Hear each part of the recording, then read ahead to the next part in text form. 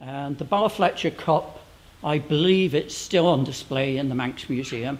And it's a glass tumbler, if you go in there. And it was reputedly brought over by Magnus when he came to the Isle of Man.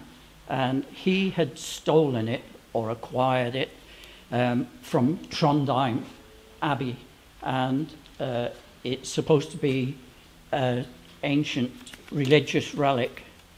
Some even claim that it's the Holy Grail. So this is the Ballafletcher Cup. When Magnus brought the magic cup from Norway o'er the sea, he said, "Where shall I find a place where this may safely be? For who shall break this crystal cup from strife shall have no rest. But who shall keep this crystal cup?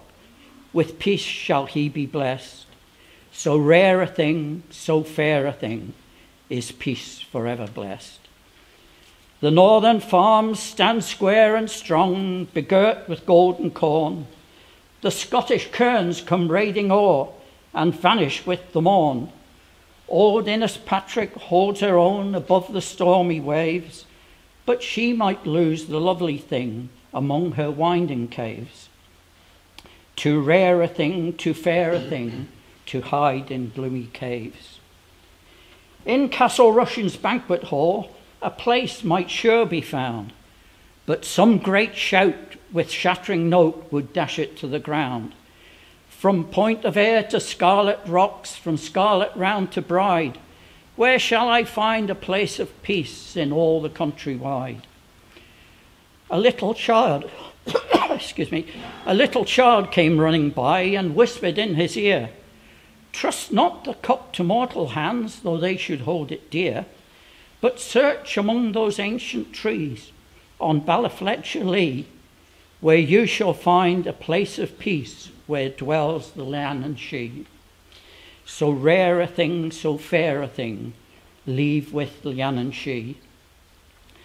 The little child ran on before, and Magnus followed swift.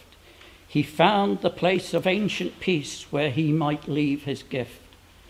"I leave the cup with you," he cried, "O mystic fairy sprite. With magic spell, O guard it well, and watch it and watch it day and night. So rare a thing, so fair a thing, to guard by day and night." And now where stand those churches twain on Ballafletcher Lee, may peace and plenty still be found through all the pleasant land. Though storm may ravage overhead and clash their pealing bells, yet men may walk in peace below if peace within them dwells. So rare a thing, so fair a thing, is peace where'er she dwells. Thank you.